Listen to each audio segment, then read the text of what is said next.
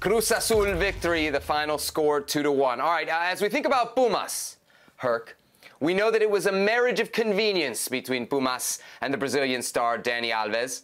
As we now look back on that marriage, who do you think was a bigger loser? Is it the club or is it the player? You know, bigger loser, the club or the player, I'm going to say it's the player. Now, bear with me of where I'm going to go with this, okay? We knew it was a bad idea. You don't spend $3.5 million a year, okay? That's what you're going to pay him in a salary for Dani Alves, a 39-year-old player, to come into a team that has historically been young players, dynamic players, all work, that type of environment. And Lilini's team, who's literally, everybody has to work for the system, for the team to be constructive.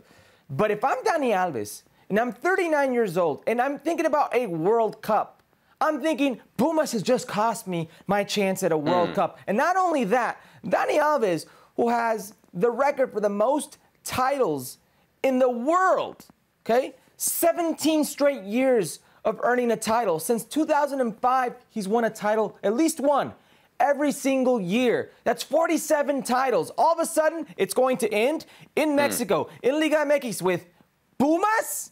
With Pumas, seriously? They could really cost me that streak. They could really cost me a World Cup spot because nothing's guaranteed under Chiche. Nothing's guaranteed under this Brazil, who are one of the favorites in Qatar. If I'm Dani Alves, I don't care how much money they're paying me. I feel like a big loser with Pumas.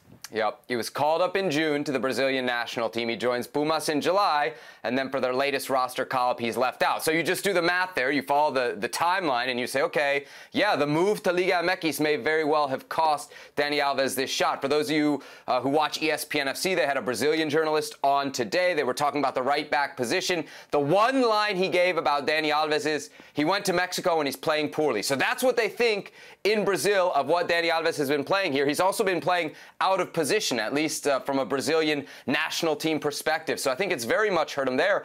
And Pumas has definitely gotten worse with Dani Alves, yes. But I have no problem, Herc, with the attempt. It's a home run swing. When you take a home run swing, there's a chance you whiff. But how many times on this show have we said, Pumas is bordering on irrelevant? Of Los Grandes, they're the team that we talk about the least. Going out and getting a player like Dani Alves, even if it was $3.5 million a year, which is a lot for Pumas, still says something about their place in Mexican soccer and the world game. I don't have a problem for it from a Pumas perspective in that regard. I thought it was ambitious, and I think if you're a fan of Pumas, that's what you'd want to see, right?